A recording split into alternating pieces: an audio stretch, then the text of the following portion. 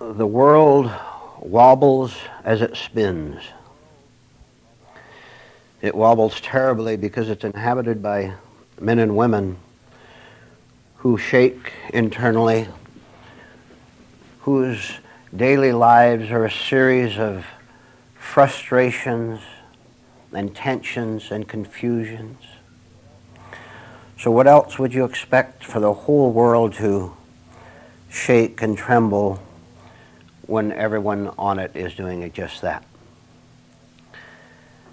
And if you'd like to know at the very start the cause of all stress, all anxiety, all nervousness, I will give it to you.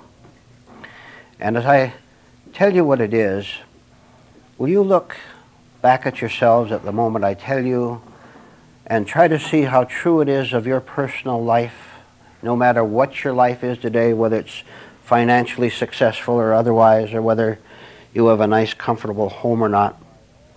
When I tell you the cause of all human tension and anxiety, try to connect it with your own life, with your own mind. You are in anxiety, you're in all sorts of irritation and confusion about yourself because you live in self-doubt. Self-doubt. You don't know who you are. You don't know what you're doing here. You don't know what you're supposed to be doing with your life here on earth, but you say you do.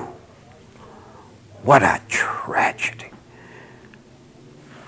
What a shame that you have continued into your inner conflict, continued with it so long without investigating fearlessly the cause of it, which is the fact that you don't know who you are at all, and you're looking desperately around trying to find someone who will tell you, or some event that will tell you. And oh, what a very, very curious condition. Because look, can you see how many identities, how many labels you have just here tonight? Let's name a few. You're an American, you're a businessman, you're a parent, you're a voter, you're a citizen, you're a resident of a certain state. Look, you have hundreds of ideas about yourself. You have dozens of ways to describe yourself, and in spite of them and the changing and the additional ones, in spite of that, the nervousness and the pain and the strain remains. What a very curious situation then, that we make all these efforts to try to calm down the inner ache, and it hasn't succeeded, has it?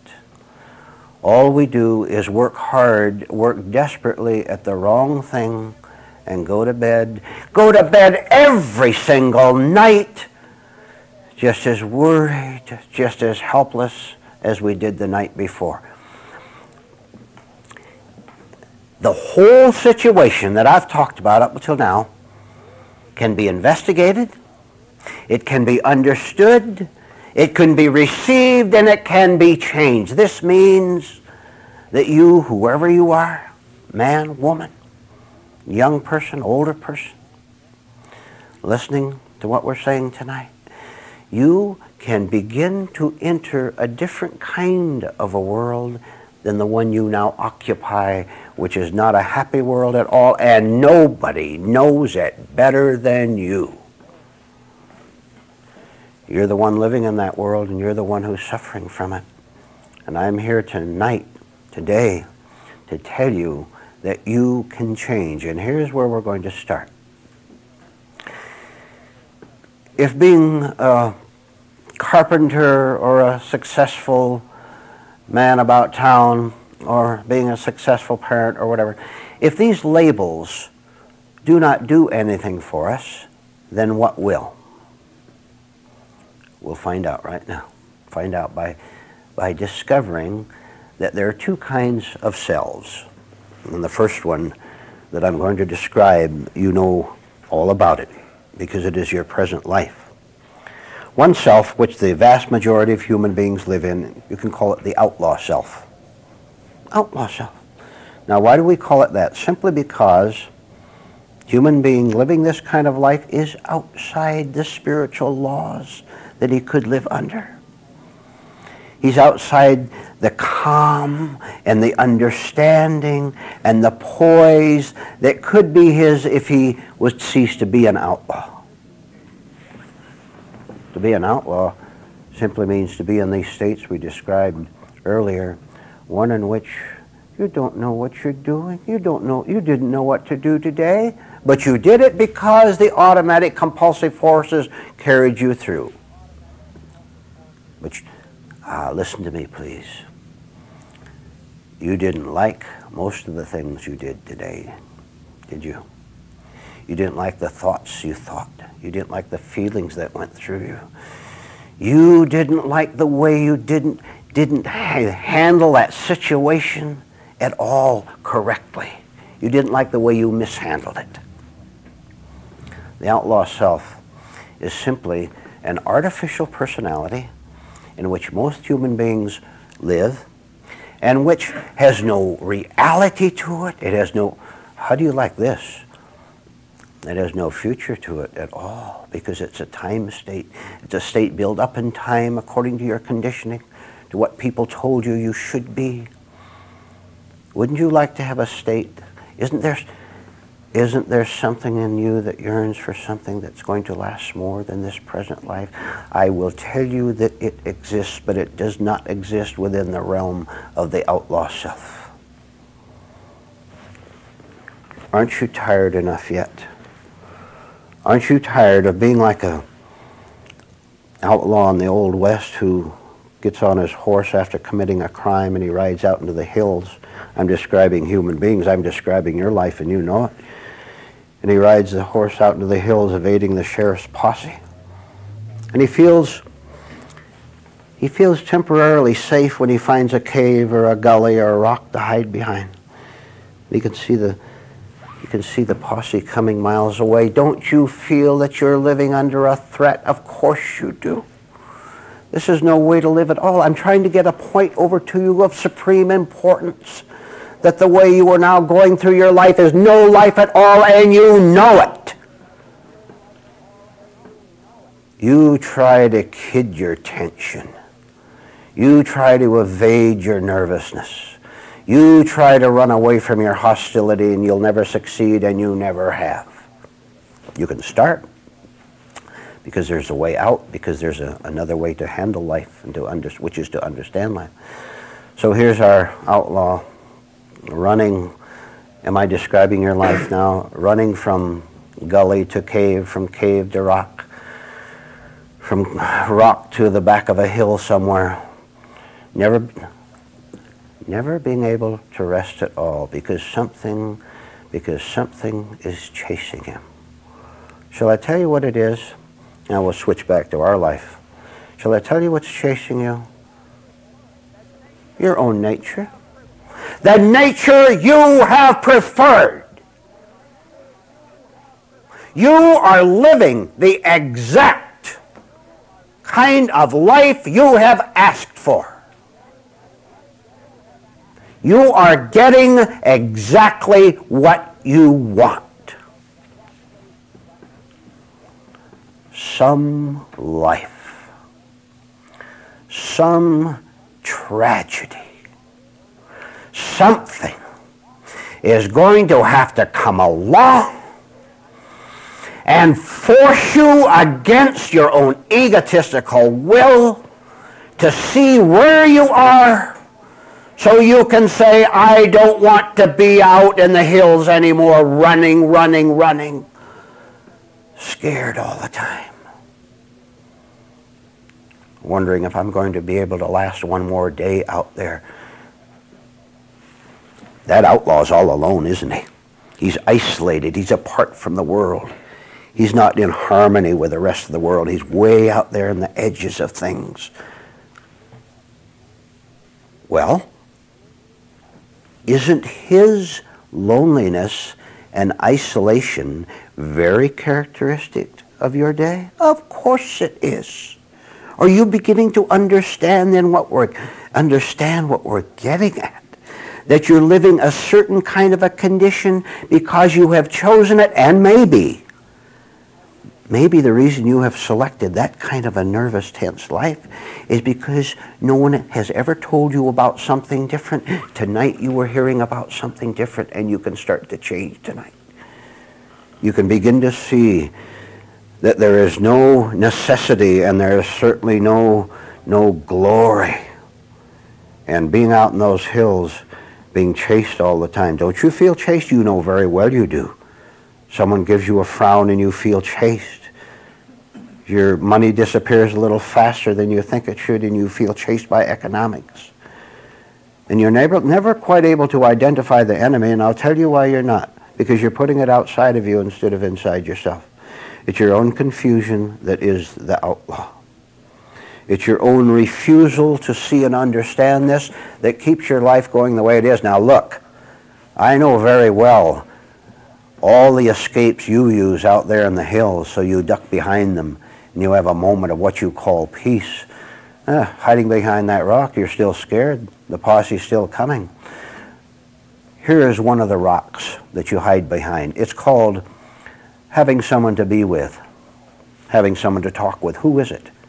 Spouse, friend, your television set. And you sit here right now listening to this talk, and you don't understand how quickly you would collapse if one of your supports were taken away. Just as if the rock was to suddenly roll away in front of the outlaw, and there was the sheriff and the posse out seeing him as the rock rolled away. Every time you break down, which you do all the time, every day, many times a day, every time you break down, you get anxious, you get nervous, you get irritable, you get hateful, which you do, and hide it. That's why you keep it. Every time you break down, it's because the rock has rolled away temporarily and you're exposed to yourself, and that makes you nervous. And then you quickly run to the next rock, the next boulder, and hide behind it. Have you ever heard of such a thing as living from your own nature, from your own real nature, from your essence? Now we are talking about the lawful self. The lawful self. You can start to acquire it. If you love truth more than you love your wife, more than you love your husband, more than you love your money, more than you love your phony reputation, you can begin to have a lawful life in which you'll be out of the desert forever and not running anymore. It comes as a start through information such as you're hearing tonight, through application of the knowledge. It comes through a very, very firm self-honesty about your condition. It comes when you start to love something different than what you now love. What you now love is your own mechanical nature, which, by the way, you also hate. What a situation. You both like it and dislike it, and you're caught in it.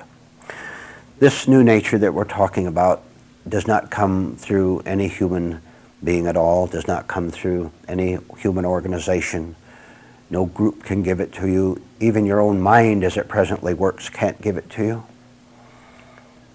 It comes to an outlaw, male or female, who has been out in those hills dodging and cringing so long and so wearily that he begins to wonder if there might be a way out of the whole problem, and he begins to investigate it. See,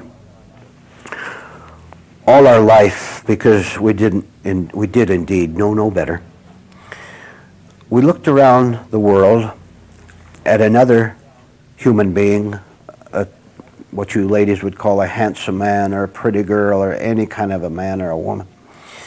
Or you looked through a certain activity or a certain financial venture or a certain set of daydreams, and you look to those to give you peace from being an outlaw, and it won't work. What you have to do is to cease to be an outlaw altogether, so that you begin to have a new nature which is one with itself and which is getting its guidance and its inspiration, real inspiration, from something higher than this world.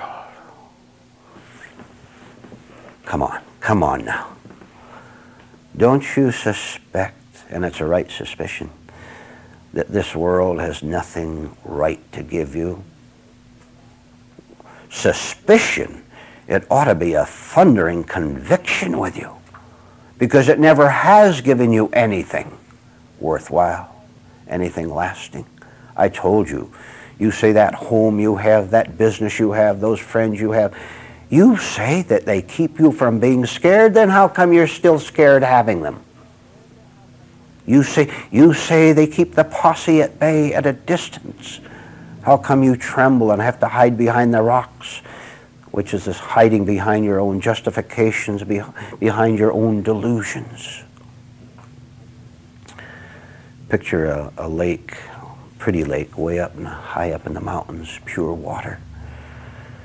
And the lake begins to flow down in the form of a stream, and it winds its way on down to the desert. And down in the desert there are human beings, such as the kind we've talked about. In this life, let me tell you something startling, and something that you should start right tonight to see thoroughly. Here's this water that could take away the thirst of those human beings down in the desert, and it flows all the way down. And maybe one man, one woman, out of all those people living down in the dry desert, only one or two come over and drink the water. And having tasted it, they want to find the source, and so they start climbing the mountain. Most human beings are not going to even find the water because they say they already have it.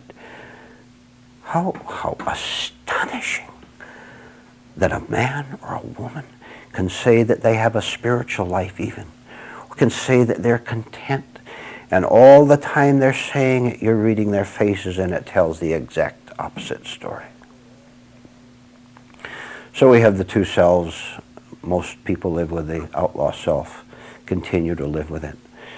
You can be different if you want. You can start to change if you want, and when you do, all this anxiety and stress, tension that we talked about will begin to fade. Because the outlaw nature fades, so does everything connected with it. And a lot more. Your daily worry about the future, for example. And best of all, or one of the best of all, is a change in your need to protect yourself, to be defensive. Have you noticed how touchy you are? People come around and touch you in the wrong place, and you jump. And you have to always be on guard. Wouldn't it be nice to be able to just sit back and relax and let the world come to you, let the world circle around you, let the world do anything it wants, and it can't touch you because you are no longer down in that dry, dusty desert. Having come to a place like this, having heard these truths, you begin to get excited in a new way about them. You begin to see that first taste of the water that came down from high, that first taste of the water, this is what begins to take away the thirst. This is what works. Before you were taking sand and calling it water, and then you couldn't understand why your thirst continued, is because you took sand as water. See, when you take real water, even in an ordinary situation on a hot day, and you drink water, your thirst goes away, doesn't it? Because the water is real. A really, truly spiritual life, if you have the water of life, you begin to drink it, and you get the taste for it, and you begin to love it more than you love your self-deception of calling sand water. If you love the truth more than anything else, you'll be led to where that stream comes down. I don't care if you're 1,000,000 miles away. I don't care how many bad, evil things. I don't care how hard you are. If you want the water of truth, you can have it, because it itself will draw. You will sense the direction of it, and you'll walk toward it. And you'll drink it, and once you drink it, you'll want to go higher and higher and find the original source, which is saying union with truth, union with reality. Let me give you some more thoughts on dealing with stress, tension, tightness. Think about this very seriously, please, what I'm going to say next. Would you agree that this is a wrong world? This world of everyone fighting individually and internationally, inwardly, in the home. What is the home like? What is your home like? Would you agree that it's a world of wrongness in 1,000 different ways? Now listen to what I'm going to tell you. Effective as of right now, I want you to think of the world's wrongness and your own wrongness. I want you to think of the wrongness that you live in as an intimidation. You know what it means to be intimidated? Have you ever been intimidated? Of course you have. Have you ever intimidated someone else? Put pressure on them. I want you to know that the wrongness of this on this earth is nothing but an intimidation which you don't see through as yet.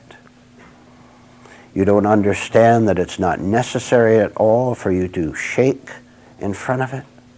You don't understand that there's no power whatever in people who are evil in any way at all. Well, we'd better find out why you do shake in front of people. Very simple. If you want to see it, it's because you have the very same thing in yourself. If you were ever intimidated by other people, it's because you still have the wish in yourself to intimidate other people, and that is a level.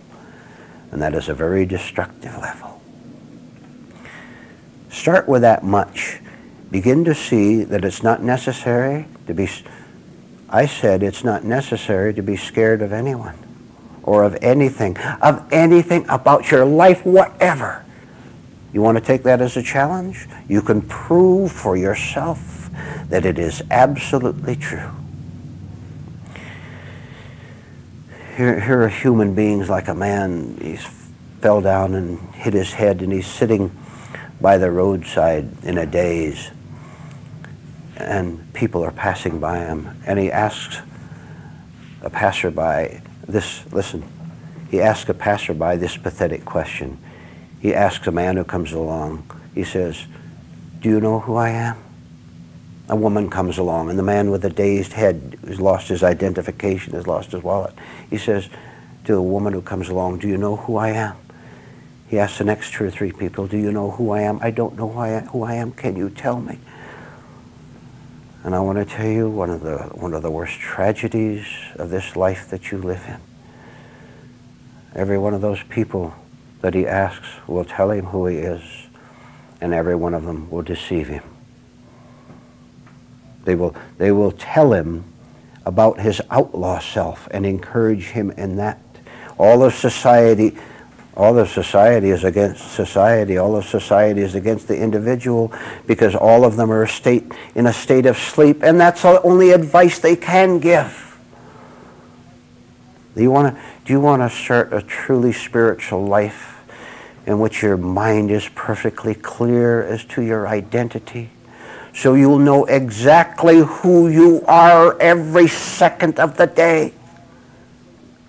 Next week and next month and for the next 5 years, you'll know exactly who you are, and what you will know finally and forever, that you really were not an outlaw after all. You thought you were.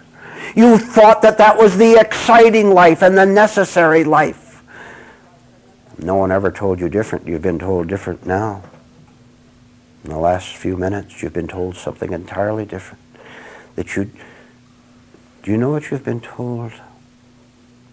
You have been told that you don't have to suffer anymore if you don't want to. Now let's try that one again. You've been told that you don't have to shake in front of the world of finances as you presently do. You don't have to tremble before other human beings like you used to. You've been told that you can be a free human being. Tonight you've been given a taste of the water that comes from a higher place. Taste it, and you'll want to spend the rest of your life climbing the mountain to its pure source. Then all will be different. So I invite you now, right now, to use the R&R method, which is relax and receive. You can do it deliberately, consciously right now, and I ask you to do this. Relax the physical body first. Remember, if you give instructions to one center, the other tends to follow along because it doesn't want to be in contrary. There's something about your inner system when it begins to work right that wants to be rightly unified with the other parts, so that when you physically relax and look around casually, knowing that you're looking around casually, the physical body invites the emotions and the thoughts to go along with the relaxation, and that leads to receptivity. Then, instead of being on the battlefield, getting hurt and wondering when you're going to get it next, you're always wondering when you're going to get it next, aren't you? And that's why you get it next, because you're wondering when you're going to get it next, because there's an I there that is protecting itself. The protection creates the enemy. So instead of being on the battlefield, will you all look at me and sit out the window, please? Were you aware that you did that? About 10 of you looked out the window. What's out there? Look here, not out the window. So rest and relax and receive, and you'll be on the mountain above the battlefield. You're not a participant anymore. You're not a soldier anymore. You're a civilian released from the rigors of army life, looking down and seeing where you used to be. And you can look at that spot over there to the left where you got wounded one time. And you can look at another spot over there where you get scared that the enemy artillery was going to open up on you. And you can look down and see those positions where you were in danger, but the moment of looking down on the mountaintop, down on the battlefield, you will no longer be in danger because you know where you are now. You know you're not down there taking one part, the Green Army against the Blue Army. You don't have any army identification at all. You're out of the army, therefore out of the battle, therefore free from the conflict and free from the wounds. You're being wounded because it's your great pleasure to get hurt, and then allow yourself to be taken to the hospital, the psychological hospital, for a few hours or a few days, so you can sit back and avoid your responsibilities, your responsibility to grow up. To become first a mentally mature human being, one who can earn his own living, who can think clearly and make decisions, and then go beyond that. Mental maturity is a foundation upon which you build a spiritual life, and then you never forget that. And I know you do forget it. You think you can continue to be as giddy, as foolish as you now are and grow. You can't. You have to start understanding what it means to be logical in the ordinary meaning of logic. Now, you're not logical. You can't even shop wisely. You are self-defeating in spending your money. And that's an elementary thing. As the mind begins to clear, the light spreads into every corner of your life, including your finances, including how to talk with people, including places and people to avoid. The whole thing becomes clear.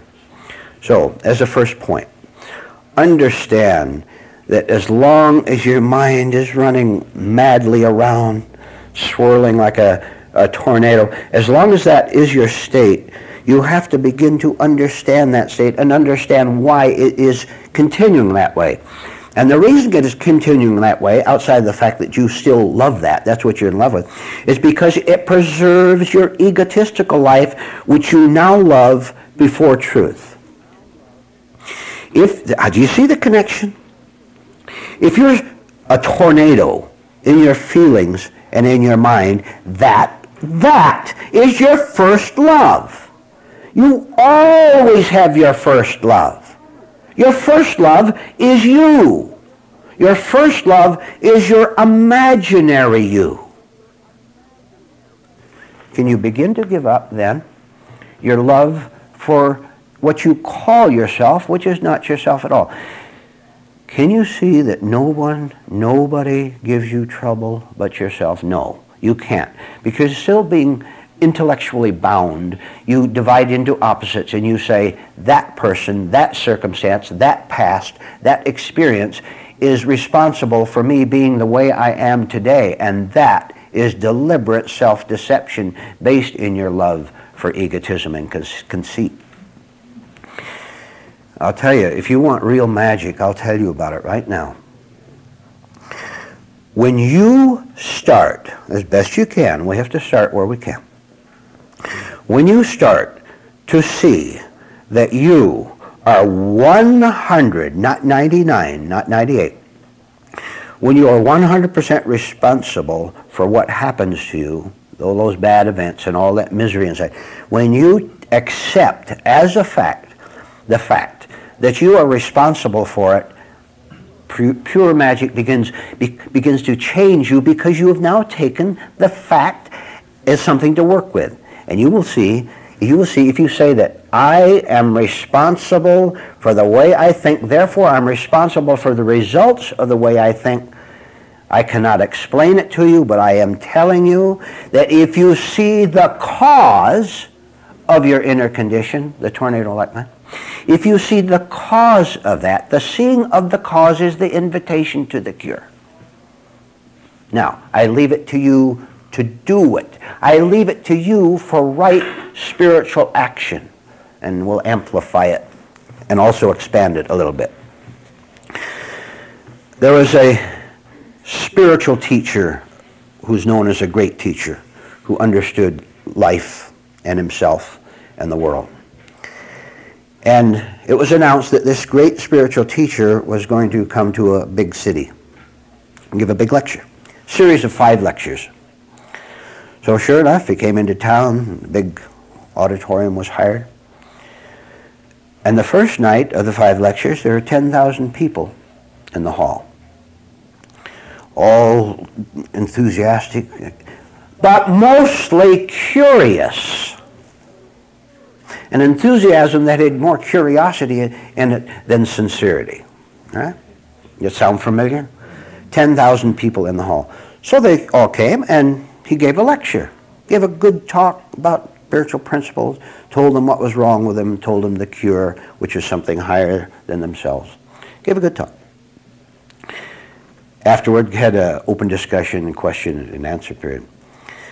And one man stood up in the audience and he said, "Sir, is there some kind of a special device, method, technique, secret that you have used that maybe you could tell us about so we in turn could use it to grow faster than we have?" And the teacher said, "Yes, indeed, there are. I, like you, developed in a certain way. Certain things were more important to me at a certain time, just as certain things are more important to you. And I will certainly tell you what this secret is, this secret for rapid inner growth. However, I will tell you about it at the last of the 5 meetings, the last few minutes of the last of the 5 meetings." And he said, consciously, knowing what he was doing, what he was saying, he said, "How many of you 10,000 people will be here to hear this great secret?" 10,000 people raised their hand. Second meeting, it was down to 5,000. Next meeting, down to 2,000. Finally, at the last meeting, there were only 100 people in that huge auditorium, which is exactly the way it always was wherever he went and gave talk.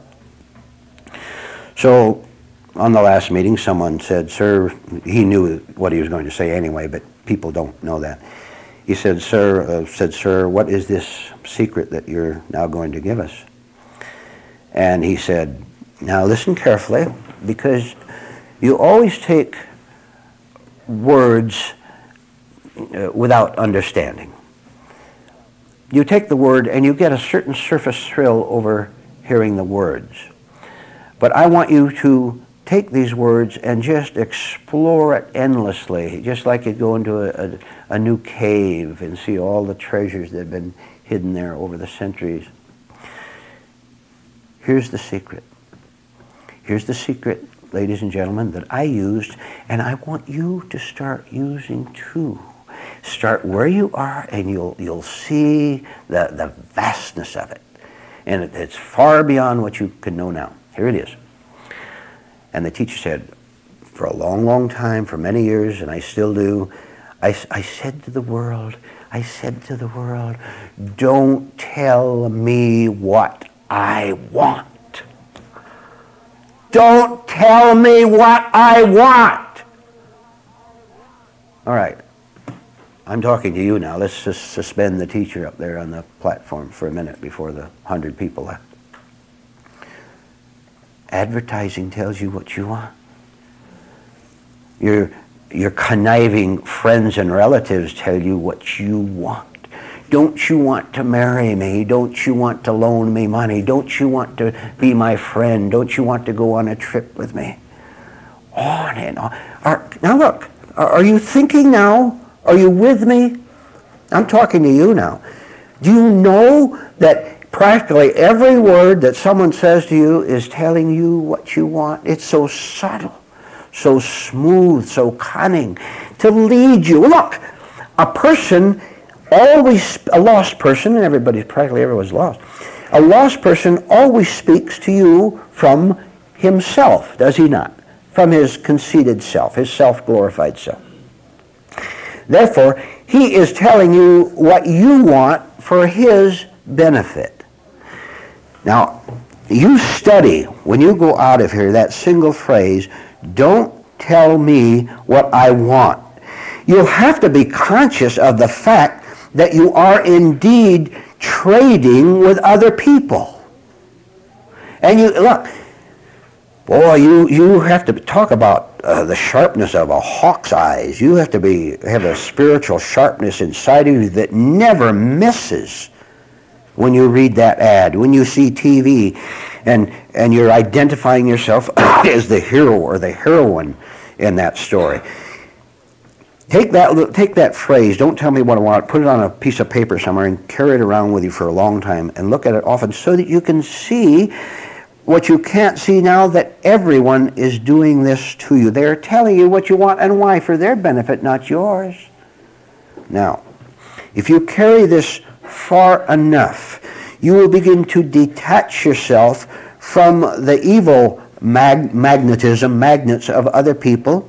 You begin to detach yourself so you're no longer drawn to their cunning invitations. And when that happens, your energy that we spoke about recently, your energy can now be directed toward becoming conscious of what you really want. But what you really want can never be told you by you. What you really want has to be told you by something that is not you. Do you understand that? No, you don't. Because you just think. You thought about what I said, and you thought about it from your own self, from your own desires, from your own name. Remember, you can never honestly and accurately tell yourself what you really want in life. Only God can do that. But you have to see that the whole world outside and your mixed up world inside have been telling you what you want. You want to get married. You want to get rich. You want to get famous. And you even want security. But when the self asks for security, it wrecks security because it's apart from reality. So you will see, finally, the whole world is telling you what you want for their benefit. You want to vote for me, don't you? On and on and on. You want to buy this product, don't you? On and on and on. Again, you could take a piece of paper and make a long list of where people are telling you what you want, and I want you to know that you don't want it at all. Now, what you really want, which you cannot tell yourself about, but which will come to you as a real revelation, what you want is to get off the battlefield. See, now you don't know the top of the mountain yet, so you can't really say, I want to be on top of the mountain, because you know nothing about it. Hypocritical religious people, quote mark, know all about the mountain, which they have built up in their imagination, their future heaven and so on. Look, isn't that strange? They believe in the future heaven and they live in hell here. That means they're living in time, does it not? Ponder long and deep the fact that everyone, including yourself, you're telling yourself the same thing, what you want. And have you noticed that you're still thirsty? Therefore, you're not getting the water of life. As you say, look, you'd better get fierce. You'd better get firm. Don't tell me what I want. I'll add something to that. Leave me alone. Close your door and lock it. And when they knock, don't answer. Oh, you poor pathetic people, you go to the door thinking that when you open it, they're going to have goodies for you. Oh, someone's knocking on my door. Maybe they're going to give me something, bring me something that I need. And your little foolish hearts walk to the door and open it. And there's a thug. There's a bum standing there. A bum wearing a suit and tie and a smile. Or a pretty dress and a smile. And they're going to tell you what you want. See, if you could be aware of your suggestibility and of your desperation to find something that would fill up the aching void inside, if you could just become aware of that and bear it, stay inside the house and bear it. Don't answer the door. Write that down. Don't answer the door. Back to our teacher. He went to a second city. Same thing happened. 10,000 people the first night. Someone asked him for another secret. He said, fine, I'll tell you a secret at the end of the last meeting, end of 5 meetings. How many of you will be here? All 10,000 raised their hand. 5th meeting came. Someone asked him, what's the secret? And he finally told them what it was, and I now tell it to you. The second secret he gave was, take me or leave me. Listen to that! Take me or leave me!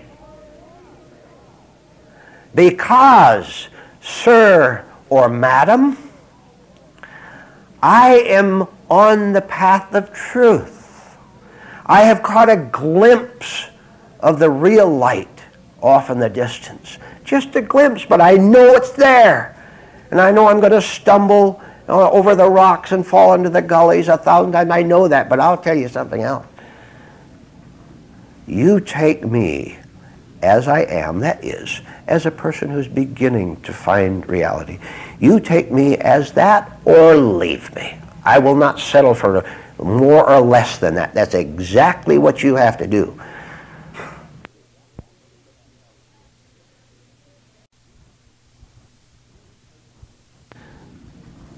You take me as I am, that is, as a person who's beginning to find reality. You take me as that or leave me. I will not settle for more or less than that. That's exactly what you have to do. You're going to lose a lot of friends, and you can applaud wildly over that. Take me. See, take me or leave me. See, you can't do that, can you? Because when you come to the leave me part, you start to tremble. No human being is worth 2 cents in their present corrupt state. Look, you've got it backwards, I told you. Last night I told you you've got everything backward. For them to leave you is what is good for you, not bad. Oh, what if I lose my spouse? If I lose my friend, I lose my reputation, I lose my club, I lose my activities, I lose my circle of going here and going there. But if I lose that, I'll be scared. I'll feel a sense of loss. You're already living at 100% loss. I'll tell you what this adds up to. It adds up to you starting to understand and getting so fierce about it. I don't care who you are. Out of this 4 other billion people here on earth, I don't care who you are. I am not going to compromise anymore. I understand, at least in a beginning way, that you have nothing to give me but your sickness. And believe me, I've got enough of my own without getting it from you. But at least I know that. I understand that. I understand the reason that I've been getting sicker all these years is because I've been taking it from both you and me. I have cut you out of my life altogether. Take me or leave me, and you stay with that. And this will force you to be honest, because before, in your interchange with other people, you've been able to blame them, get mad at them, charge them with your misery. See? Now you've cut them off. What are you faced with? You're faced with this 100% responsibility for your own inner condition. This is a very rough jolt when you come to this stage. No more relieving. No more feeling good and getting the exciting thrill out of hating someone for causing you that trouble. Oh boy, I'll tell you. When you see what that consists of, when you see what revenge consists of, it is impossible for you to go into it anymore in a small or large way. Because you see the connection between self-destruction and revenge. You see that self-destruction and revenge are the same thing. You find it in your mind. I know you don't go out and throw rocks at people in revenge. Not physical rocks. But I want you to know how you do it inwardly and how you get a great thrill out of striking out at some. Don't you know what you're doing? Can't you see that you are living in hell? Whew. To an insane mind, hell is heaven. You see why? To an insane mind, the hell of hatred and revenge is heaven. Why? Because it maintains the self. It maintains the self-glorified self. I hate you. If you want eternal life, which you can have, and which you don't understand, if you want that, take this point also as a study, a special study for weeks and months and years, that you can have eternity or you can have time hatred. Cut yourself off from everyone, mentally, psychologically, not physically all the time. Cut yourself off completely, and you tell yourself, I'm not going to listen to you. I'm not going to be caught in your traps and your lures. You have nothing to give me. Now look, take me or leave me means this. You are a student of reality. You're tired of being sick. So you will never again enter into a discussion about truth with a person whom you know is sick and lost. You say in detail, beyond your take me or leave me, you say to that person or then, I'm not going to discuss these matters with you. Because I know that you're a con man, or con woman. The only reason you want to discuss them is to get an ego thrill yourself. And I know exactly what you're going to say. I even know the exact phrases you're going to use. And we've written them down on the brain donkey list, haven't we? You've seen that list. And a lot more besides. They want to come up and talk with you about the truth as if they know what it is. As if a brain donkey can understand astronomy. In their ignorance and in their stupidity and in their arrogance, they will come up as if they're capable of an intelligent discussion about truth. Let's go out into the farmland and walk up to a donkey and hear him discuss astronomy intelligently. But human beings are capable of a voice. They're capable of mechanical energy, and they're capable of supreme egotism, in which they, in their sickness, think that they actually think they can teach you something about truth. It happens in this room all the time. It happened about a week ago here with a woman. And by the way, I told that woman in different words. The meaning was the same. Take me or leave me. Do you know what she did? She left me, which I knew, of course, would happen. You put it that way, and you'll begin to put yourself in a little bit of a new challenge, a new circumstance, where you're not going to coddle yourself anymore. Oh, no, sir. You ladies say that to men, and you men say that to ladies. You say it to the whole world. Take me or leave me. I'm on the path. And all the old tricks that I used to fall for, no more. I'm not going to fall for it anymore. Back to our teacher who went on to a third city. 10,000 people the first night. Someone asked for a secret. He said, I'll tell it to you at the end of the fifth meeting. At the fifth meeting, there were 100 people left. And the secret this time was, talking to the world, he says, this is the secret I use and I want you to use. And this connects with the previous point. The third secret was, all I have to say to you is goodbye. You understand? All I have to say to you is goodbye. Don't talk to me. I don't even want to associate with you physically. Because I know what you are. And I'll tell you what you are. You're a drainer of life. And you're trying to draw me into your net. Oh, no. I'm even going to stay away from you physically. I'm not going to have anything to do with you whatever, because I understand. I understand how I used to be, and believe me, ladies and gentlemen, I understand what you are like, and no more.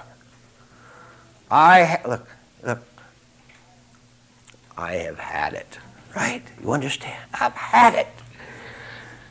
You may have to say that mechanically for a long, long time before the meaning is supplied to you by the higher energy which you have made room for. Oh, I'll tell you, you can walk the streets of the city, you can be out at work, you can be anywhere at all, and the whole world becomes so clear to you. You'll see the whole world, your relatives, everyone in an entirely different way, because you have first understood your own world in an entirely different way. You begin to separate and stand apart and look back at it simply as the observer, the man on the mountain looking down at the battlefield where the two armies are clashing. Can you this morning begin to stop loving your wounds? A wound is anything that vibrates you, and anything that gives you false excitement, that gives you a false sense of self, false feeling of life. A wound is anything that gives you a negative vibration, but you have to stop calling it a positive vibration. every once in a while we'll get a hate letter in the mail. Not too often. And you can just look at that letter and you can see everything about the person who wrote it. First of all, you know that this person is very sick. And second, you know that he or she is still trapped by what we're talking about. That is, their life is lifelessness. And they have mistaken thrillism for being. Take that one again. They mistake thrillism for being. And it's a desperate, dangerous, miserable state because there is no being in sickness, in being violent. So you get onto this by observing yourself the next time you get an emotional, mental, or even physical thrill over anything at all. Anything, never mind what it was.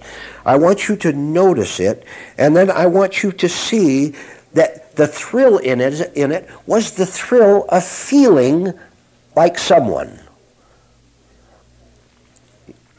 You ought to see some of the letters, and you can analyze it. You can take a piece of paper and write 100 points about these people who write them.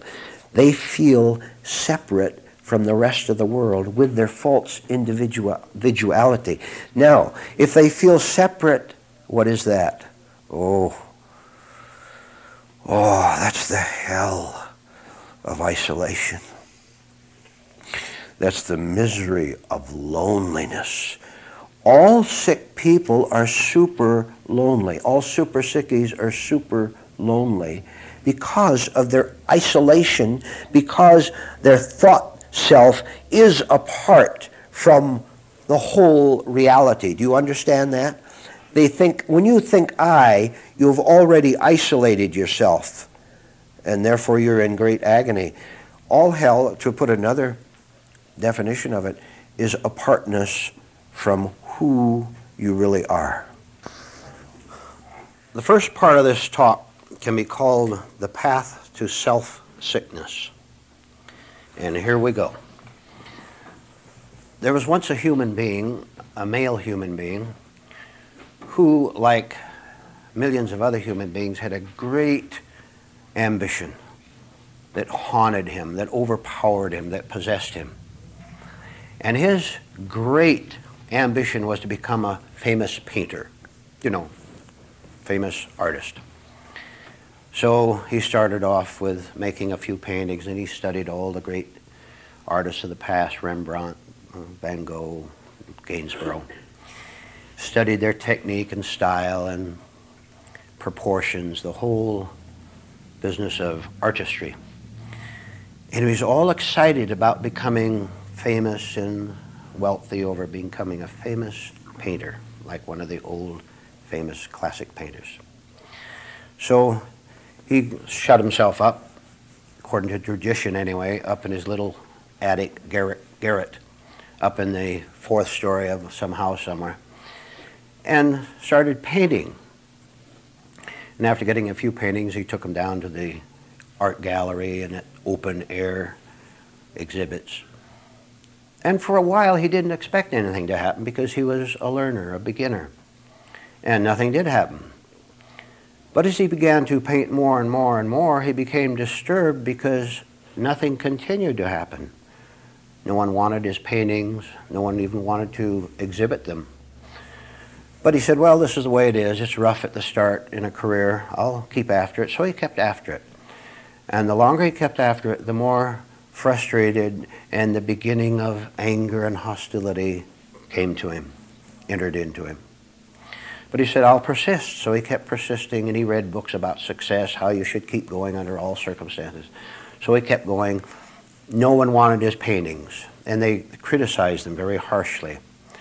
So his bitterness grew and grew and grew until he said to himself in great anger, as people always do, a great anger at the world. See, anger being his substitute for understanding, as it is with most people. So he lashed out at a world that didn't appreciate his great artistry, which he considered marvelous. And after a while, another thing happened to him. I'm talking about human beings. I'm talking about you now. Follow along. He began to see a certain change inside himself.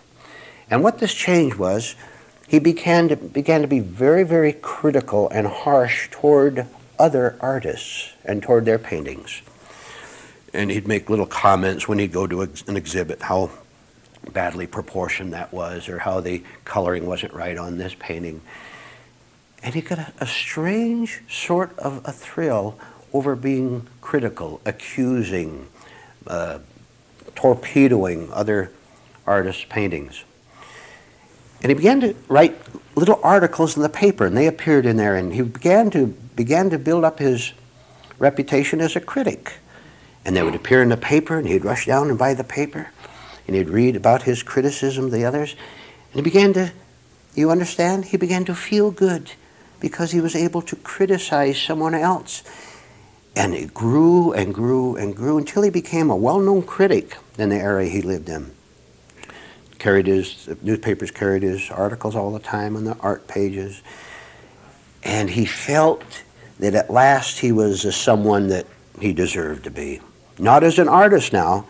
He failed as an artist, but as a critic. And a critic, he said to his mind, can even be greater than an artist. I can put those other painters into fear just with one sentence in the newspaper. And he began to feel very important. And he learned to smile a lot because he felt something inside himself that was smiling, of course, which was not a real smile from his own real nature, but something quite different. And you understand that. One day he heard of a special new exhibit that was opening down at an art gallery. And the notice on it said that the famous new, not a famous painting, but a new painting was going to be exhibited, a painting that had recently been discovered and was going to be put on display down there. So he got his poison pen words ready in his mind, went on down there, went in the entrance, and he started criticizing the first paintings near the entrance. He was going to work his way on back to this special painting, whatever it was. So he looked to the right and he saw something, and he made a note of the artist's name and of the painting itself, made a few sarcastic remarks about it, went over to the next painting, a few more sneering remarks about the ineptness of the artist, went on down. Finally he got to the end of the hall where in a special place was this new painting that had been acquired. And he was just casually walking along, looking down, not knowing where he was, as most people walk. And all of a sudden he looked up, and there in front of him was this new painting that he had seen for the first time. And he looked at it, and he stared, and he came to an inward stop as he looked at it, because he didn't understand it. This was something different than he'd ever seen before. And he stared and stared and stared at it. And then a second phase in his inner condition came. And that second phase was he began to develop a hatred for what he saw. And then the next phase was he tried to criticize. He tried to criticize the painting, but it disturbed him because he couldn't. He couldn't find anything wrong with the color, proportions, the general workmanship, craftsmanship of the painting. And the harder he tried to find something wrong, the less he succeeded, and the more angry and frustrated and fierce he became. It so disturbed him that he turned around and went home, and he sat in his little studio there for hours, wondering what had happened to him, what experience this was, and he didn't understand it at all. But he did understand one thing quite clearly. What he understood, that he despised that painting like he despised nothing else on earth. So he sat down and he got a dictionary, and he got all the villainous, evil, slanderous words he could think of. And he began to write an article against this painting, calling it the worst hoax of the ages. Put up in an art gallery, and it was nothing but trash masquerading as a great painting. And then another strange thing happened, which he didn't understand. He was compelled to go back to that art studio and look at it again. Compelled to hate it all over again. He was tied to it. He couldn't let loose of it. Every day for several weeks, he went down with his pencil, poison pen pencil, and wrote slanderous remarks about the painting. And as he did so, the owner of the art gallery began to notice something about him, began to notice that he was beginning to behave erratically as he stood in front of that painting. He'd start to shake, and his eyes would glare hatefully at it, and he would stay fixed. I'm talking about human beings. His eyes would remain fixed at that painting. He'd be rigid, then he'd relax, and then he'd suddenly laugh insanely. So the owner of the exhibit told his assistants, keep an eye on that man, that great critic. There's something wrong with him. We better watch him. The day came when he stood in front of that painting and behaved so insanely, almost ready to attack it, to try to destroy it, that the owner of the gallery called the police, and they came in and they confronted him, and there he was standing there shaking. And they led him away, and they led him away to the insane asylum. What he didn't know was that this special painting was indeed a great masterpiece, one of the great classic paintings of one of the great painters of the past that had recently been discovered. And they'd put it there just as sort of an experiment exhibit, just to see what would happen when people saw a great painting for the first time as compared to the lesser artworks in the gallery. So our critic looked at the painting and couldn't take it. He couldn't find anything wrong with it, and so he tried. Now look, you know, this is so simple. You either appreciate truth or you attack it. You understand the parallel. I don't have to explain what I'm talking about, do I? Do I? You either appreciate the truth, a true artist, or you attack it. Now here's something very strange about a true spiritual artist, you know. Why does practically everyone on earth, people all surrounding this meeting room, why are hundreds, thousands, millions, billions of people surrounding this meeting room here, why do they attack truth? Now look, resistance to truth is attack on truth. Never forget it. Resistance is attack. Very simple. Why? I'll tell you why. You might want to write this one down. Truth sees things clearly. Why do people attack truth? Because it sees everything so with such clarity, and clearness. Clearness is the enemy of a foggy mind that wants things to stay as they are, that wants itself to stay as it is, because as long as you're in a fog, you don't have to do anything but remain in it. You can drift downhill. Drifting downhill in the fog, you don't have to make any effort at all. You can just be what you are with all your hatred and all your criticism and all your violence. In short, you can continue to drive yourself insane. And you know, I've asked you a number of times, what is the state of your mind? And some of you have described it up front here. Well, what would you call it? How would you describe the way your mind operates? Far from calling it an efficient, clear, workable mind that can take any situation, whether on the level of society or a higher level of the inner kingdom. Is your mind able to take any situation and handle it, or does it block? Somewhere to your degree, each of you, you are standing before truth and trying to find things wrong with it, and that will guarantee your eventual residence in the nut house. Oh, excuse me, you're already there. Now I'll tell you how to get out of it.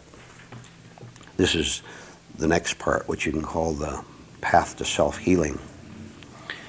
Here's another story. There's a great spiritual teacher who used his own special methods for conveying the truth to people. So one day, he brought in a big cardboard box, big as a television set, bigger than a television set. And he put it on the table right in the middle of the classroom, where every student would be walking by it several times a day. And he wrote the word computer on the big cardboard box. And he said, now, ladies and gentlemen of this class, I'm going to teach you a very special lesson, and you're going to remember this because you're going to participate in it. As you see, students, I've written the word computer on this big cardboard box. So I just want you to imagine, for the time of this lesson, I want you to imagine that this is a computer. You know what a computer is. Lights and lights flashing, wheels going around, sounds and clickings coming out of it. I just want you to imagine that this is a computer on this table here. That's the lesson for now, and we'll see what happens later. So for several days, the students came in and out, and they went up and down, past the big box there labeled computer, listened to the lessons from the teacher, went out of the classroom, passed the box again.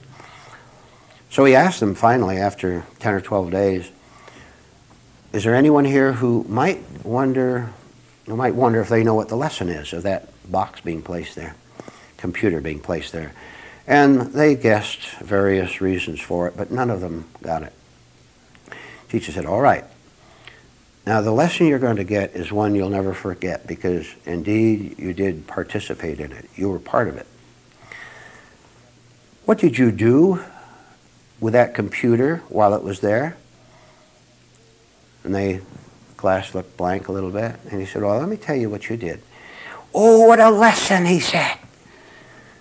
And oh, what a lesson I say to you. You know what you did with that computer with its wheels and flashing lights and clicking sounds? Do you know what you did with it? You passed by it. Some of you, 50, 60, 70 times, you walked past that box, past that computer, came back and passed by it again. Get the lesson, he said to his students. Get the lesson, Vernon said to the students. See what's happening. You don't bypass your mind.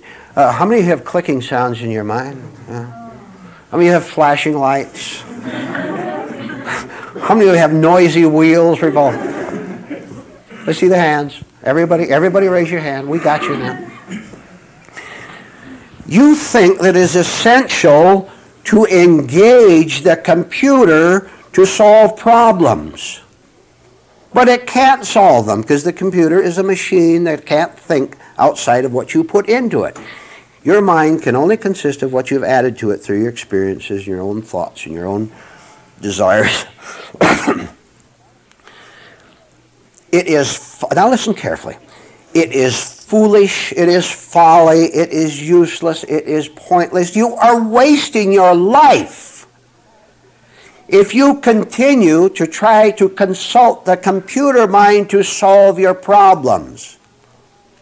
You can use it to learn how to cook or drive your car. You know that, because that's where memory serves. That's all right.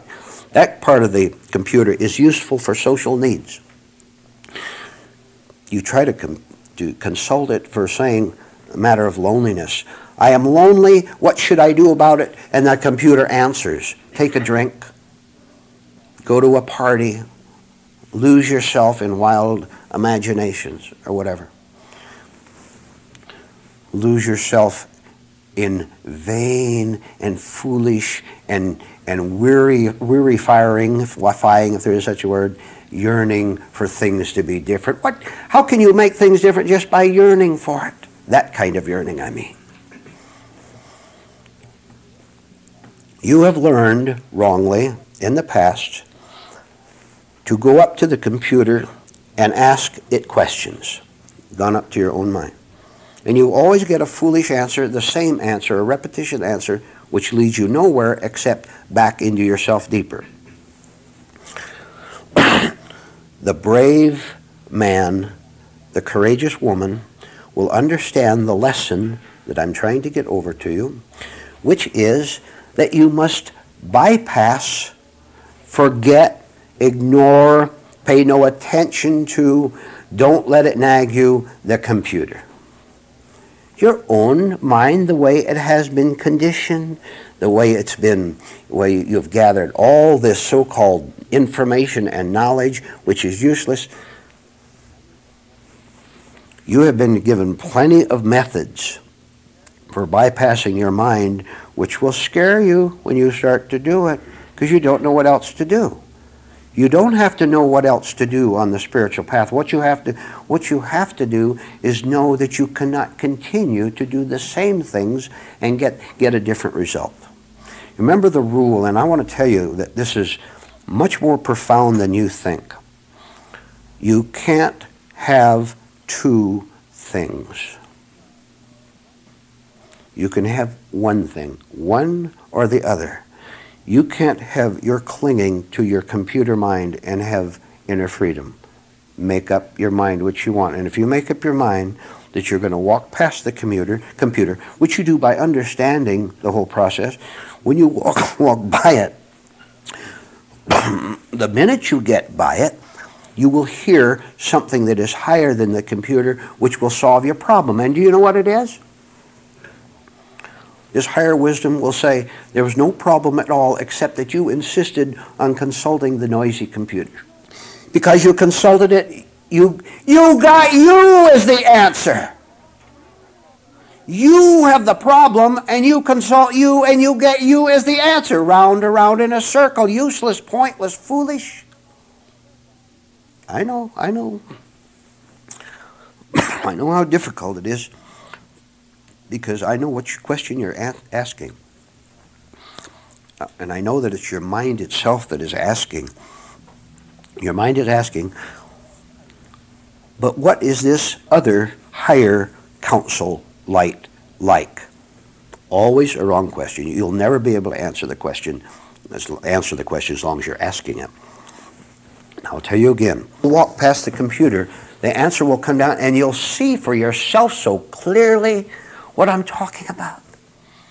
You'll see so clearly that the most foolish thing you ever did in your life is to think that your salvation and your safety resided in talking to yourself. And speaking of talking to yourself and to other people, have you ever heard the phrase, look who's talking? Look who's talking. Huh? It's younger, you used to hear that a lot, didn't you? Look who's talking. I'll make a little slight change in it. Look what's talking. There you go. There's your technique, your procedure. You are always asking how to do it, as if you haven't been given 20 hows already. Look what's talking. Look what's chattering inside of you. Look what is giving you advice. And have you ever noticed when you give yourself any kind of advice that about 3 seconds later you've forgotten it? You're so excited that this is going to lead you to the upward path, and then you say, forget it. All right. Look what is talking. I'll guarantee you, absolutely, it is not a who. You think it is, because you've identified with all this foolish advice that you've given yourself, and you say, it's coming from me, therefore it must be pretty good stuff. I want to tell you that there's no who, there's no me, there's no I there at all. Oh, but oh, that computer, it has been programmed by evil, and that programming consists of taking advantage of your inability, for example, to pay attention to the right thing. When you begin to walk past it for the first few times, it will sense you walking past it. Your own tricky mind will sense you beginning to ignore it, beginning to bypass it. And I'll tell you what will happen. With all its fury, it will start the wheels churning. You know, the little wheels you see on outside on a computer go back and forth, back and forth. The lights will flash a dozen different colors. The clicking will increase to a pounding, and it grabs your attention, and how tragic. You're getting ready to pass by the computer to go out into you don't know what. But you're saying, I'm going to give something up without knowing what's going to replace it. I'm going to give up this computer. So you start to walk past it, and when you just get ready to clear it altogether, it starts in with this mad attack. And you understand what that is? That is the habit system in your mind and in your feelings and your whole life that is living its life through you. You are indeed possessed. And since it has nothing to live through except you for now, it will make all these strange sights and sounds in order to grab your attention, and it succeeds, doesn't it? Here, maybe you determine one day to apply spiritual lessons with particular force, application, implementation. And you're walking around the house or wherever you might be, and you're doing pretty good for a little bit. That is, maybe you're driving the car and you're aware that your hands are clutched on the wheel and you know where you are. At that minute, which you're trying to work to go beyond the computer, to go beyond your mind and simply know where you are, the attack will come in. And see, here's your problem. You pay attention to it. Now, you can search through the law books of the land and you won't find any law that says you must obey the scream of the mad computer, which senses its impending loss and screams to you in order to get you back to pay attention to it. One of the greatest sins, to use that word, in spiritual studies is the misuse of your power of attention. Have you noticed how your mind can shift back and forth in the space of 5 minutes to a dozen different things? And a lot of them are necessary. Physical attention is necessary. If you're walking in a crowd, you have to watch you don't bump into people and things like that. Can you see how your attention is stolen by the computer mad mind, the computer in mad mind, which wants you to pay attention to it, and that is the last thing on earth that you should pay attention to. Most people are worship. This is a right word. People worship the computer. They worship your own mind. You do worship what you constantly pay attention to, do you not? That's what worship is, attention, isn't it not? People actually worship that because slaves always feel comfortable with the tyrannical man over them with a whip. When you start to walk past a computer, you're going to shake. Oh, you're going to be afraid. And I'll tell you what to do in that case. Just keep walking. One rule in this class is that you're permitted to shake all you want. Don't you try to be brave. You don't have any bravery. You have no idea what it is. You're attributing bravery to the computer, and the computer is always a coward. It doesn't want anything above its mechanical self. So when you start to walk past the computer, you're going to shake. And the farther you, listen, the farther you go, the less, providing you keep walking now, and don't pay attention to its screams, they'll gradually, slowly fade out. I'll pull a figure out of the air just to keep the illustration going. Say when you've gone 20 steps past the computer, which is screaming for your attention and trying to get you to come back and pay attention to it. After 20 steps, there will be a certain new experience, consciousness in your mind. And here is what it is, which is not easy to describe in words. In fact, it's impossible. But you will know it from yourself, and you'll know what I am thinking right now. After 20 steps away from the computer, there will be a dawning of a new awareness of a number of things that all come in at once, which does not come from your mind, not from your computer mind, because you've abandoned it, you've bypassed it, you've gone by. And among this new awareness that will come to you is a sensing that, one, that it was the right thing to do. Two, that this is a new kind of power that you have never known before. 3, that this power of understanding is different in coming from a different place. It's not coming from back there. You've left that.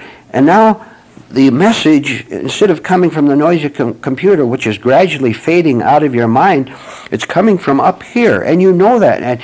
And you understand what up here means. That's a figure of speech, isn't it? Something higher, but that's all right. You understand that it's coming down and going into your mind and beginning to take the place of the computer. That you can only have one thing. You can only be dominated, to use that word in the right way. You can only be dominated by one thing. You can be dominated by your very, very confused and noisy mechanical mind, or you can be dominated, beautifully dominated, by the light, by the true voice that's coming down, which is you've begun to make room for because you've bypassed the computer. The farther you walk, the more firm your step becomes. The doubts begin to fade out.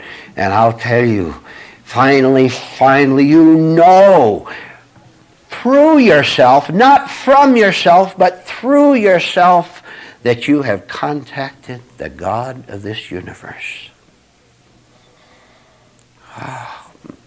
See, most people, they talk about miracles. They don't know what it is. They call a miracle because they made a lot of money. They got a new friend. That's their idea of a miracle. It's no miracle at all. It is folly. It is trash. Do you want a real miracle that you know from yourself, because it's utterly unlike anything you ever found in the computer life before? It will come down. You will feel it. It will go increasingly strong as you walk along.